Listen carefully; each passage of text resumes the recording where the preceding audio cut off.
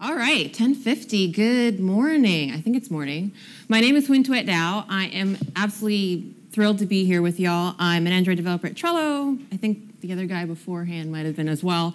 And I'm here to talk to y'all today about custom views. I absolutely love custom views. They're one of my favorite things about doing Android, and you could probably call me a custom view fangirl. Now, you might say to yourself, why would I ever need to do a custom view? There's so many awesome platform widgets and views and layouts. Why would you ever want to do your own custom view? Well, there's a few different reasons. Say you have a design application where you're trying to do something really unique, really new, some kind of new interaction or some kind of new just way of doing an application, and you can't find a way to express that new interaction, that new UI in the current Android platform widgets. You might need some custom views for that. Say you have a UI that's very complex, that might be very nested, that just has a lot going on, and you want to practice good software design, and you want to make it perhaps more modular, break that down into more kind of handleable pieces, or maybe you just have a UI that has a lot of kind of repeated elements, like maybe some forms, things like that, and you want to make that code a little more reusable. Custom views can help you with that. And maybe you have problems with performance. Think again about a layout that is very complex, that's super nested. Depending on your situation, depending on how dense maybe data that you're displaying is, or just other factors, you might end up with a janky UI or some scroll performance problems. Custom views can also help you with that as well. I'm a custom view fangirl. I tend to use them a little bit more than I have to. And there are times when they are wonderful solutions, but there are some times when they're not great solutions. And there are, I guess, cons to using custom views. So number one and number two is that custom views are super time consuming to develop and that they're extremely difficult. You're going to be working with some kind of like a slightly lower level kind of elements of the Android platform, and it just takes a long time to get them right. And a lot of that has to do with the fact that when you're using the Android platform widgets and layouts, you get a lot for free. You get a lot of great interactions and animations and all kinds of like functionality just out of the box. But all of that great stuff you don't get with custom views. You have to do it yourself. Things like the drawing you probably will end up doing yourself. Things like making sure that all the interactions are the way that you want. And things like accessibility you will have to do on your own with custom views. So again, they might not always be the greatest solution for you. But if you do Android long enough, I'm almost willing to bet that you will have to think about doing custom views at some point. So what I want to do today during this talk is to kind of talk about custom views in a very kind of fundamental level. I want to talk about how Android draws views and how that process works and how you can tap into that to create your own custom views. Now, there's a lot of different ways of going custom, and we'll talk about a few of them today. And I just kind of want to give you an idea of how you can get started with custom views and view groups. And we're going to talk about three things, which you can kind of guess from the title of my talk. We're going to talk about something called measure, something called layout, and something called draw, and how those fit into the world of custom views. And we're also going to talk about custom view groups in particular, because while view groups are views, they kind of have a few kind of special things going on with them when you're creating custom views. All right, so let's talk about how Android draws views. So your activity hierarchies, your layouts, all start out with these XML files, right? Or generally they do. And there's a few steps in a process that has to happen before that XML layout gets drawn on the screen. So the first thing that has to happen is that XML layout has to be inflated, has to be instantiated. All those views come to life basically inside of your application. And when they are instantiated, they form this tree, this view hierarchy of interconnected parent and child views. So once that view hierarchy, once that layout comes to life, it exists inside of your application, it's not quite ready yet. There are three things that have to happen before that layout ends up on the screen. And those three things are measure, layout, and draw. Now, each of these phases is basically a depth-first traversal of this tree, this view hierarchy. And each phase kind of does something particular to the view hierarchy to get it ready to be drawn. Now, there are actually three methods for you as Android developers to hook into this process and implement your own kind of custom behavior and logic. And these three methods are on measure, on layout, and on draw. Now, what happens in the measure phase, in this on-measure method, is that what happens is that starting from the root and going from parent to children, each parent figures out some constraints, some limitations on the size that each of its children can be, and it passes those constraints to each child. And in the process, the child will kind of take those constraints, look at its content, and figure out how big it wants to be. It's measured width and height, as they are called. And then what happens is the child, once it figures out that desired width and height, will take that value and store it in itself. Now, in this process, the child might have children of its own, so it'll probably, if it does have any children, we'll ask each of those children to kind of do the same, figure out their measured width and height, and then take those into account when it's calculating its measured width and height as well. So it's this recursive process down and down and down the line until everyone gets measured and figures out how big they want to be. Now, in layout, again, it's depth first traversal, so it's starting from root and going from parent to children. In layout, each parent will decide the final size and position of each child on the screen. And finally, once everything's been measured and once everything's been laid out, then everything can be drawn. And what happens is, again, starting from parents and going to children, each parent view will draw itself and then go to each child and request that each child does the same. Now, an interesting side effect of this is that because the parent draws first, it basically ends up on the bottom. So when the parent draws and then asks its children to draw, the children are drawn on top of that parent. So that's basically the whole Android view drawing process. So let's talk about custom views.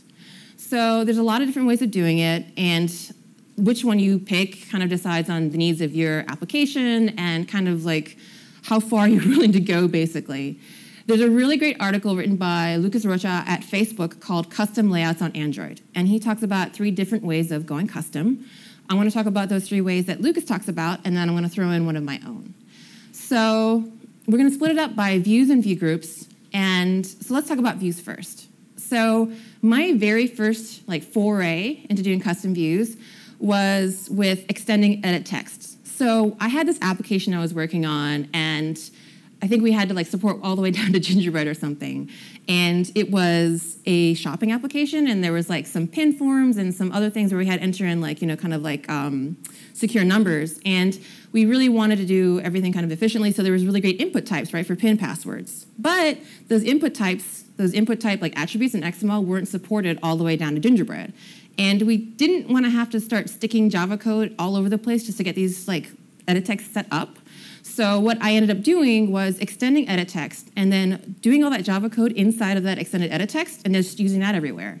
So if there's something that you don't like about an Android platform widget, you can just tweak it. You can just extend it, override whatever you have to do, and there's your first custom extended view.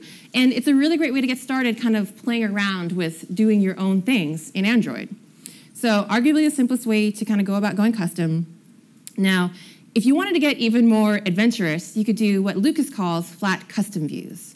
So before I talked about extending existing platform widgets, well, you can also take that base Android view and extend it and do all of the drawing, all of the behavior logic on your own, and that's a totally custom view. And there's a lot of different reasons you would want to do a flat custom view. Maybe you just really, really want to do all of the drawing and all the animating yourself, or maybe you have performance problems. Going again back to the whole idea of performance, a lot of performance problems with views being really, really complex hierarchies and just having a lot of views or having a lot of nested views.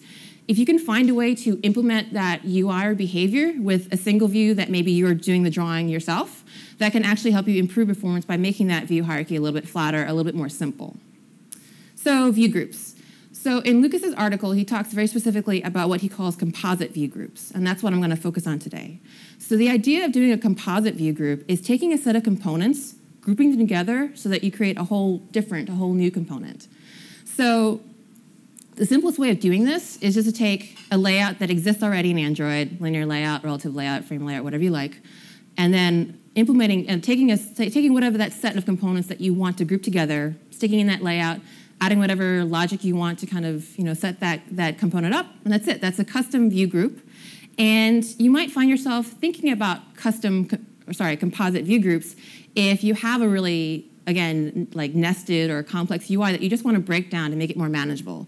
Or again, if you have like, parts of your application, like that app I was working on before, we had a lot of those forms and a lot of like kind of password entry and all that kind of stuff. And we kept seeing the same design over and over again. You can use a composite view group in that situation just so you don't have to keep, copying and pasting the same UI code over and over again. So it's really good for layout reuse as well. And if you find yourself doing composite view groups, but maybe you want to do something a little different. Maybe you want to take that set of components that you're combining together and lay them out in a special way. Or maybe you have an existing layout that doesn't quite perform as well as you'd like. You can do a custom composite group. So a custom composite group is where instead of taking an existing layout, like linear layout, relative layout, or what have you, and extending it and sticking some components in there, you instead take the base view group, extend that, implement some methods, and then create your own kind of new custom layout logic with this set of components.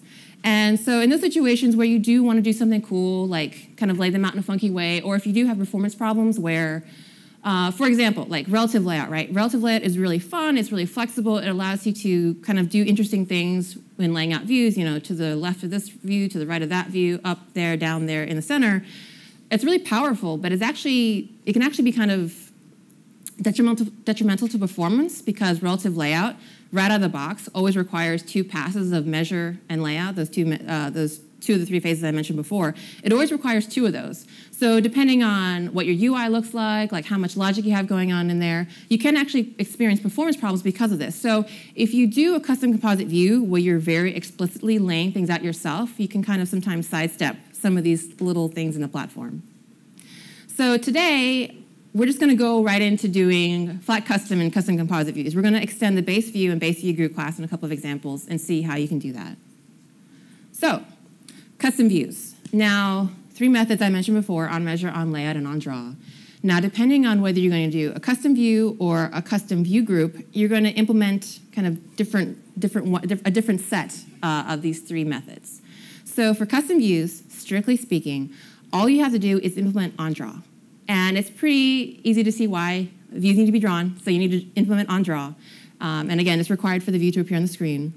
You don't need to implement layout because, strictly speaking, when you're doing flat custom views, there are no children, so there's nothing to lay out.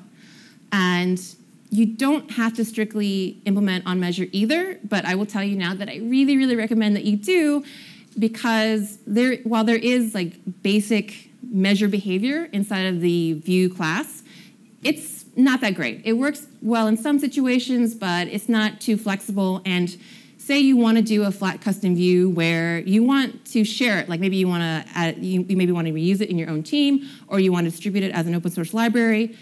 Implementing on measure will give you the ability to make that custom view more flexible, more reusable, more adaptable, which is something we always talk about in Android, right? Making sure that our layouts are adaptable. So if you're doing custom views, I highly recommend that you do implement on measure as well. So I'm going to do a little example for you today. So this is a tally counter. It's one of those things, that you see people like clicking at turnstiles to count how many people are passing through the gate. I'm an engineer. I am not anything close to resembling a designer. So this is my interpretation of a tally counter on the right.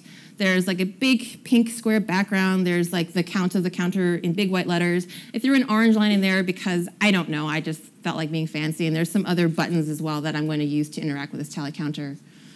In fact, because I'm an engineer and I overthink things, I create an interface for my tally counter where I can reset the counter, increment it, get the actual count, and directly set the value of the counter. I'm only mentioning this because you'll see it in my example code, so that's what that is.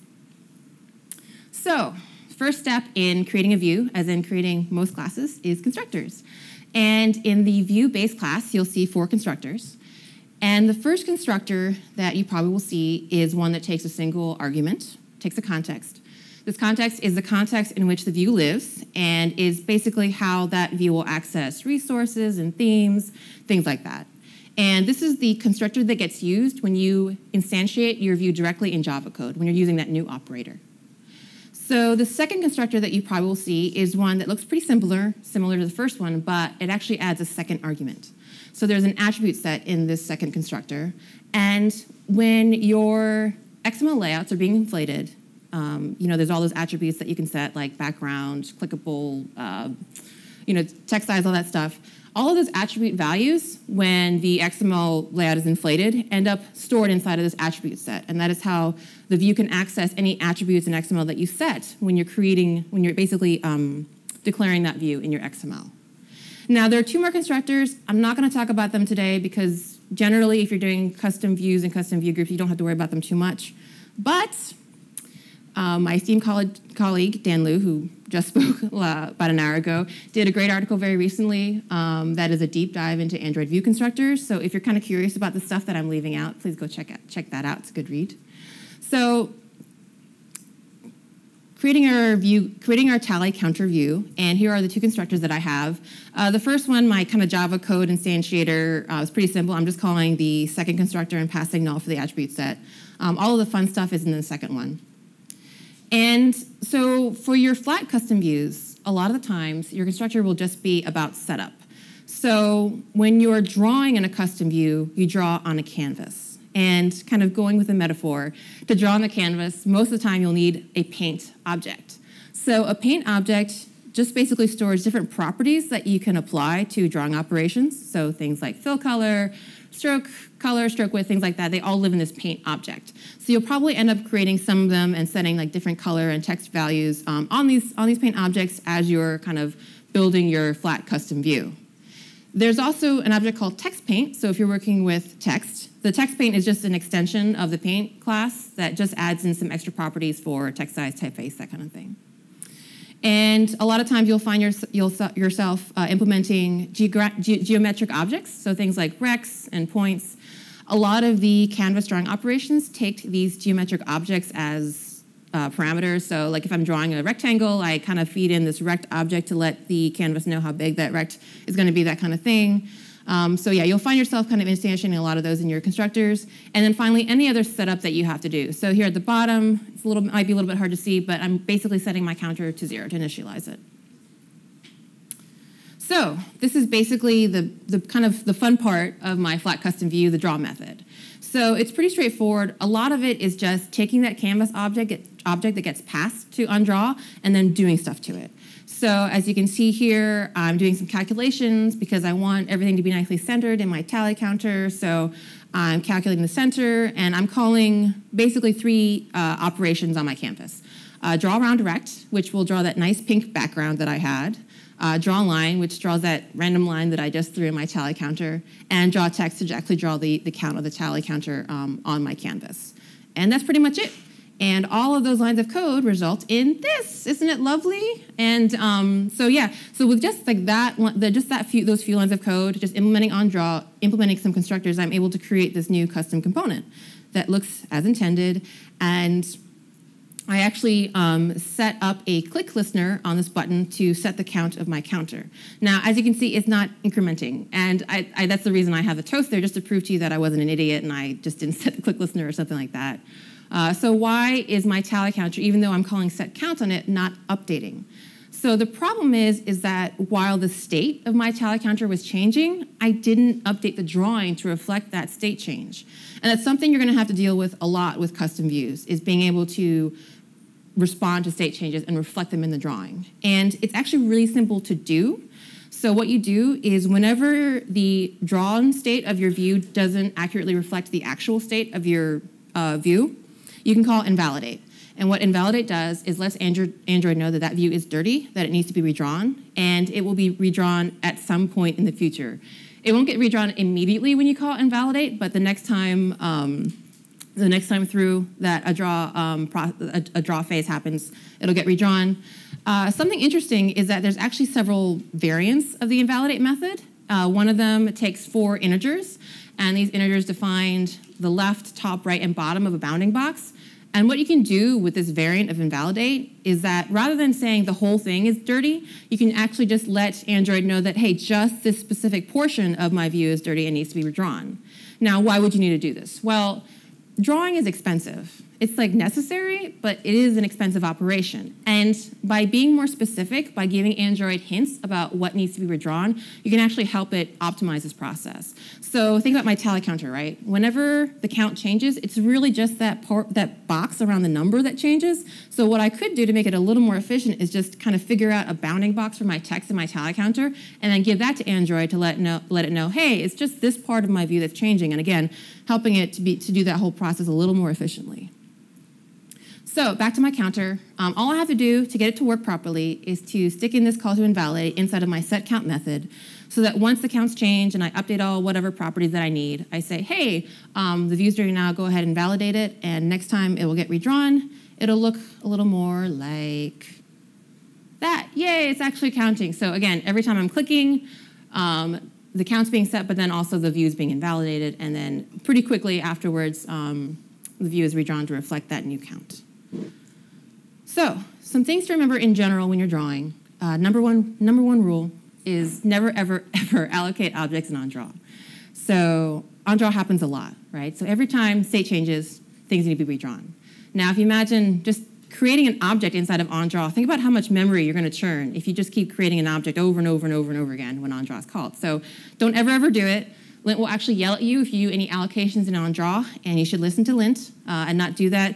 That kind of results sometimes, though, in having to be really creative about how you create and change different objects that you need for your drawing.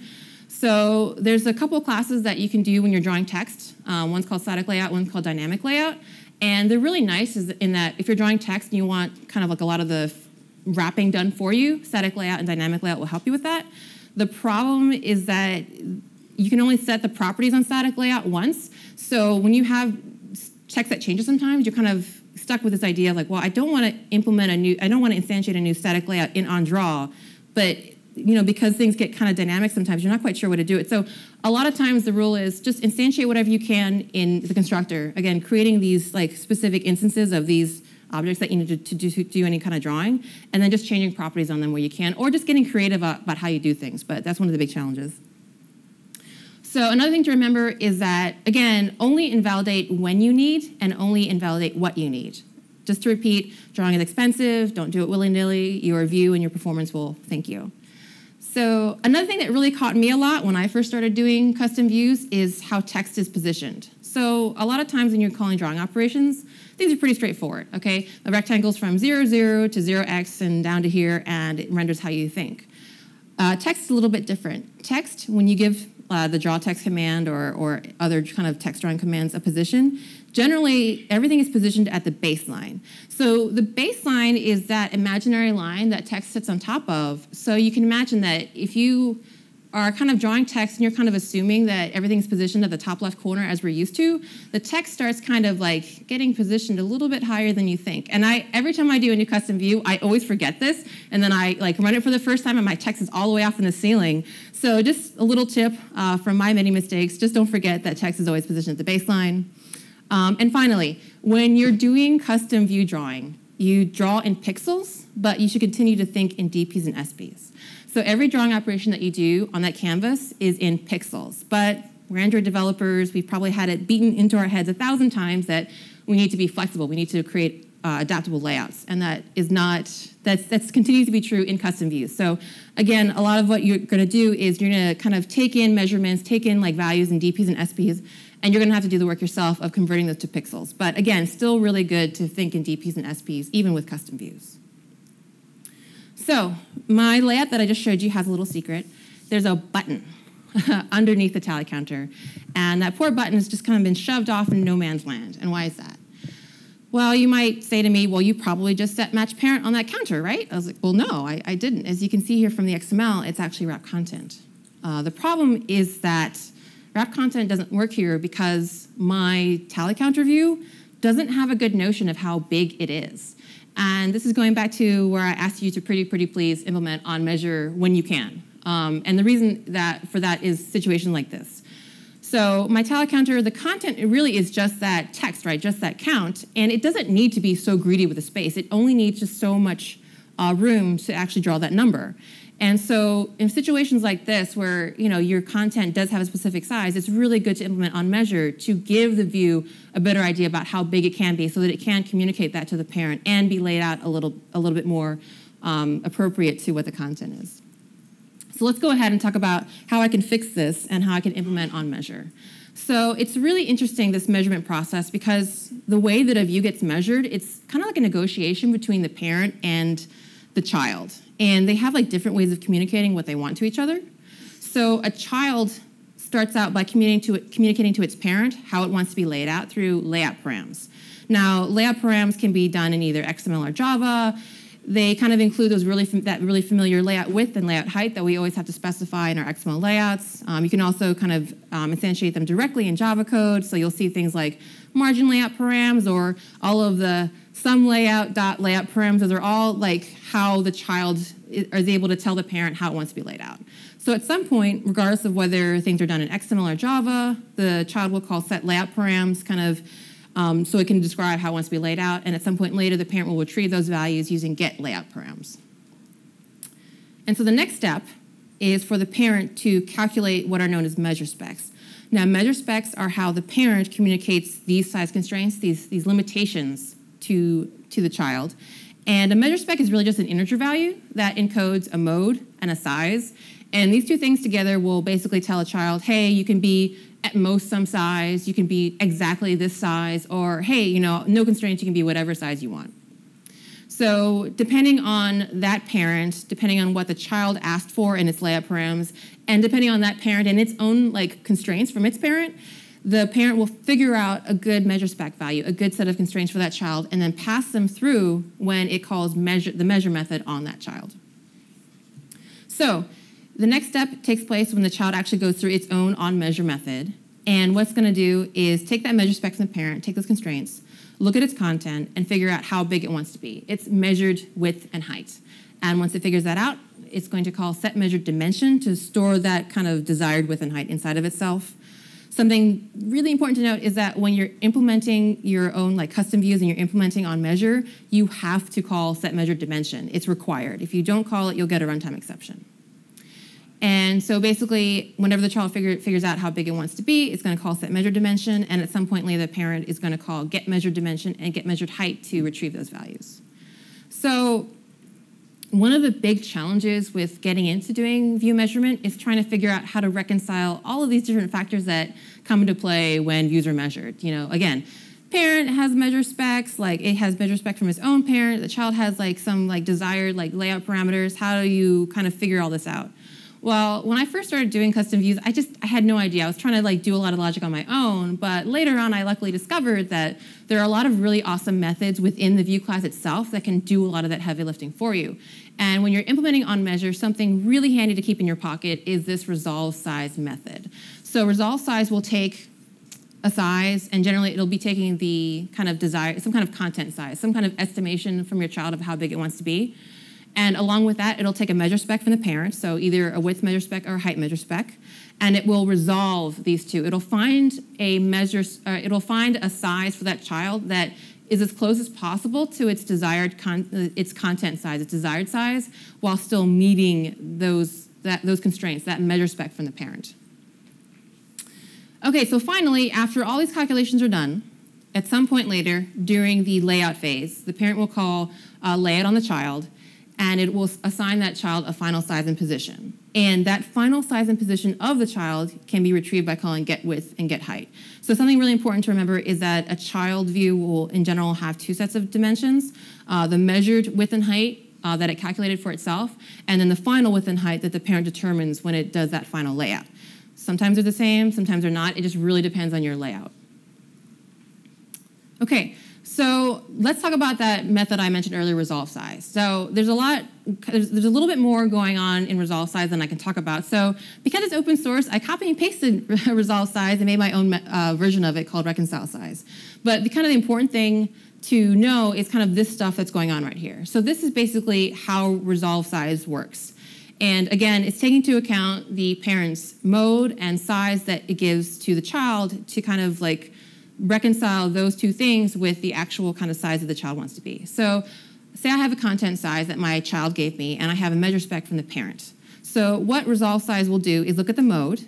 If the mode is exactly, meaning that the parent has determined a specific size for the child, it just defaults to whatever size that the parent gave you.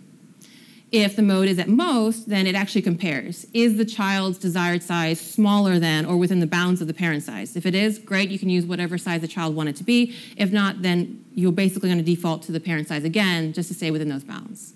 And finally, if the mode was unspecified, meaning the child can be whatever size it wants, then yay, you get to use the child size that it passed in. So that is what resolve size looks like on the inside, minus a few things that I didn't want to talk about. This is called reconcile size because I wanted to show you all a simplified version, but in real life, definitely use resolve size. Okay, so this is my on-measure method. And basically the gist of it is I'm going to take so basically the gist of it is the main focus of my content is the text, is that tally counter count. And what I'm going to do is I'm going to try to measure that text and add in the padding, whatever padding that might have been specified in XML, add it all together, and that's kind of my desired width and height for my child. I'm going to resolve that size so that it fits the parent constraints, and then call set measure dimension to store those kind of desired values inside of that view. Something you might note is that in the top here, I'm actually measuring not the specific text that I'm trying to display, but I'm measuring kind of a maximum value. And this is kind of like something that comes up a lot when you're doing your own custom views, is that you kind of have to think about edge cases and how those edge cases might affect how your view is rendered. So if I think about my tally counter, depending on what typeface it might be, some numbers might be narrower or wider than others. So say like my tally counter just counting up, and depending on what number it's showing, that text size might actually kind of like, accordion a little bit. It might be narrower sometimes and wider sometimes. And if I'm always measuring my tally counter by the specific size of the text, it might do this weird kind of flickering thing. So in order to make up for that, rather than specifically measuring the text that I'm displaying, I'm going to say, okay, my maximum value is something like, because it has 4 numbers, it's like 9,999. Let me measure that. So that's a guesstimate about as to the widest that my text can be, and I'm going to use that instead to measure my tally counter. And similarly for the height, measuring text height on Android can be a total pain in the butt. And a lot of times, the methods that you are using to try to specifically measure text won't have the results that you want, that you're hoping for. A lot of that has to do with typefaces. So you can kind of cheat it by using font metrics. Font metrics is an object that just kind of stores different properties about a typeface. So here, instead of actually measuring the text height, I'm using the top, which is basically how high a glyph can be over the baseline in that font, and the bottom, which is how low below the baseline a glyph can be in that font, and then using that as a guesstimate. It's always okay to guesstimate in your on measures. But yeah, that's basically it. That's my on measure method. And just by implementing that, what was that, maybe 20, 30 lines of code? As you can see, my tally counter looks way better. It's a lot better size. I even was able to add in some padding there, so I kind of am able to give it a little more space if I want to, and it just fits better, and it doesn't push off my poor reset button off into no man's land. So that's how I always when I'm doing flat custom views, I always try to do on measure if possible, just to give myself more of this flexibility and this more kind of it just makes sense, having your view properly wrap the content. Okay. So let's go through view groups really quick, even though I know everyone loves my sexy tally counter. Let's talk about view groups. So view groups are a bit different than doing custom views. So the methods that you have to implement when you're doing a custom view are a little bit different than doing custom views. You do have to implement on measure, and this is because, how much time do I have left? Okay, so you do have to implement measure because that parent has to call measure on each child in order to get it to figure out its measured width and height.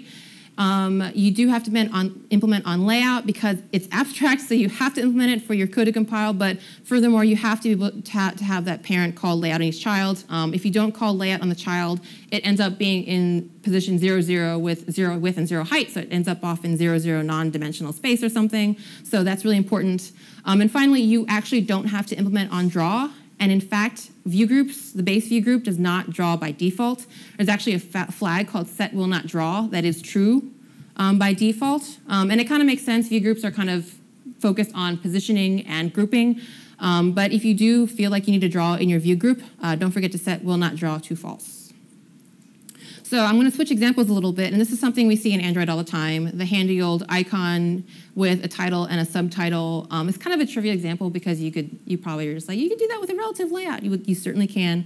But when you're getting into custom views, and especially custom view groups, it's always good to get your feet wet with really simple examples. Like with this particular layout with the icon, title, and subtitle, it's really easy to describe in code where things need to go, right? Well, the icon is leftmost, the title is to the right of it, the subtitle is to the right of the icon and below the title. It's really straightforward. So a great way to practice getting into this like business with the on measure and on layout is to use a really straightforward example and just try to see if you can get it to look like you want.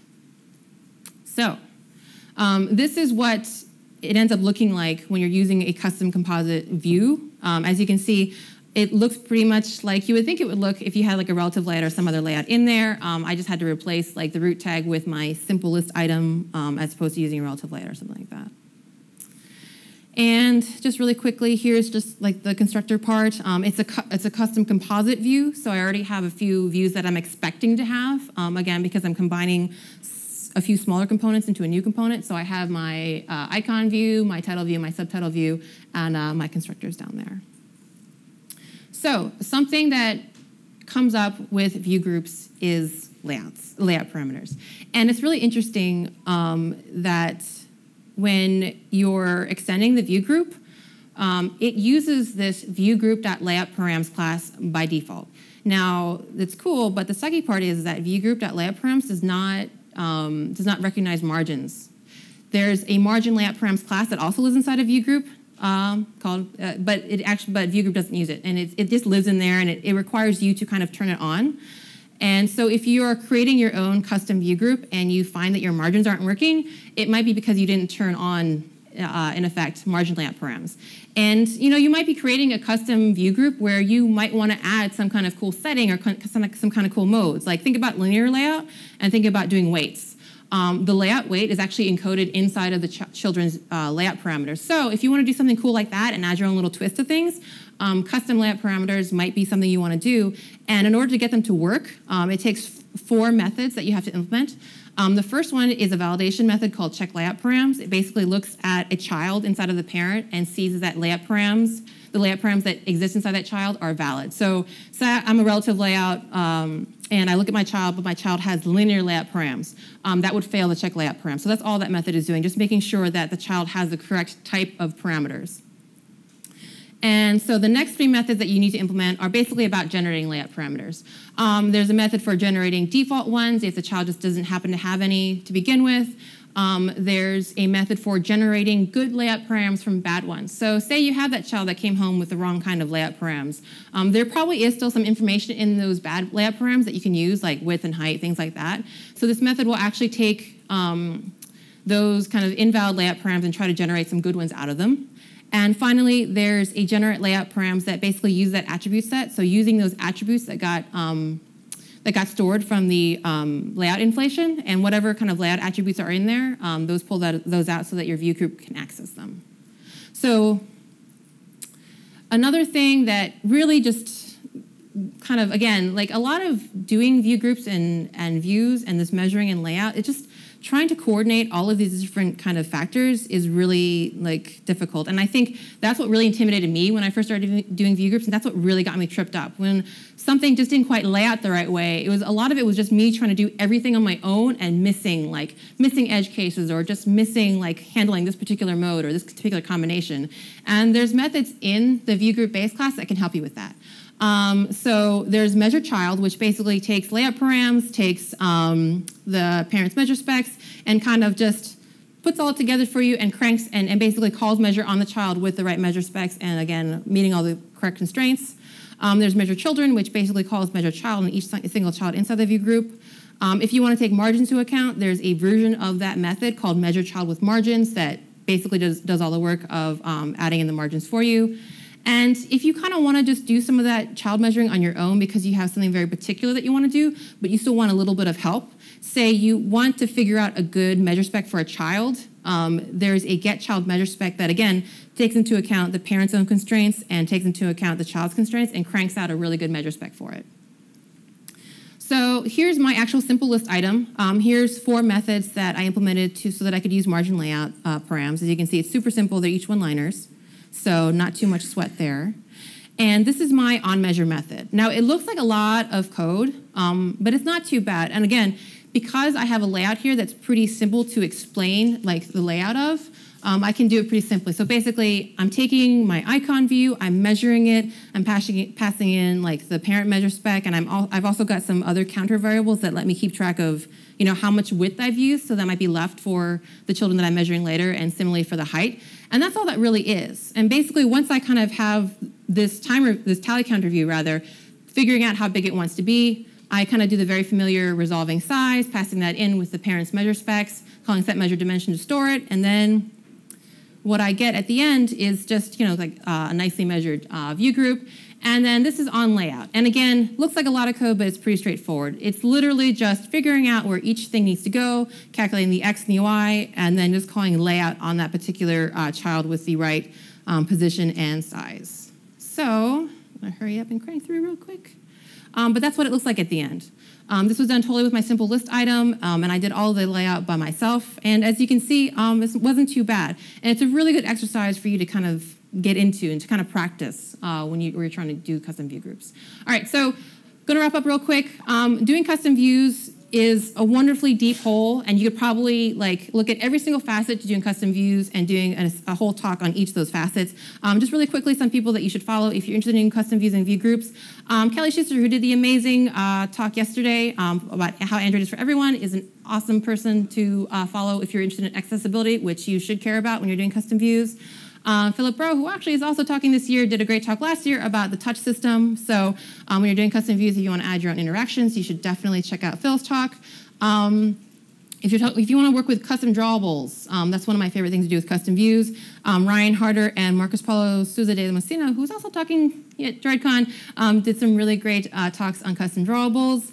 If you're really interested in doing and playing around a lot with the canvas, Romain Guy, I've been following his blog since I started Android, and I still go back and read his own old blog posts. He knows just an intense amount about how all of that works. Chugi Chan, who is also a GDE and a friend of mine, and we also run a YouTube channel together, quick plug. She did some really great blog posts on using filters and shaders and different paths, so kind of advanced drawing stuff. And if you kind of have you feel like you're pro level at custom views, but you want to get more performance, you're going to start wanting to look into hardware acceleration and thinking about like software layers versus hardware layers and looking into display lists. Eugenio Marletti, who works at Clue, which is an amazing app that has a crap ton of custom view work. He knows a lot about the subject, has come up with some really brilliant ideas for solving different view problems, and he's an awesome guy to follow. And finally, I just encourage you to go custom, really. Like, understanding how some of this view drawing works, actually playing with these kind of like methods and like poking at things will not just like give you a means to an end, will help you solve problems in your applications, but just kind of make you a better Android developer, just understanding how these things work, and it'll help you kind of like figure things out and how to implement things and how to debug things. And hopefully I haven't run too over. Thank you so very much. I'll probably take questions afterwards, but thank you all very much. Follow me on Twitter, ask me questions, bug me. All right, sorry, thanks.